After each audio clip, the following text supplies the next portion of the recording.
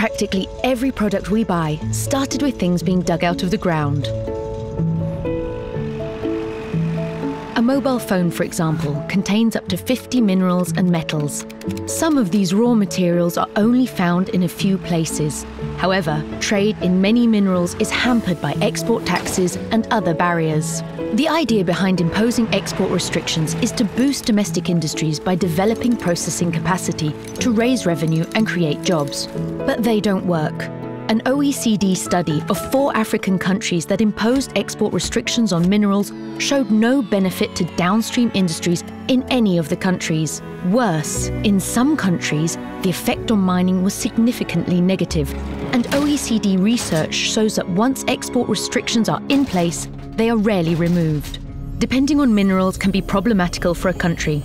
Economists even talk about the resource curse, because economic growth from mineral resources is lower than that due to other factors and can be very volatile.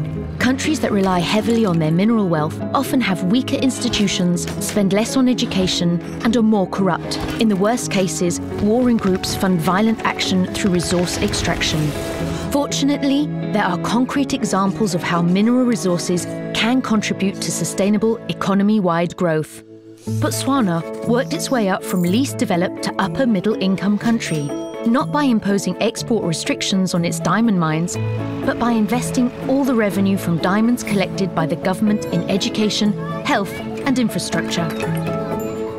Australia rejected export restrictions too, but benefits by prioritising activities such as engineering and geological services.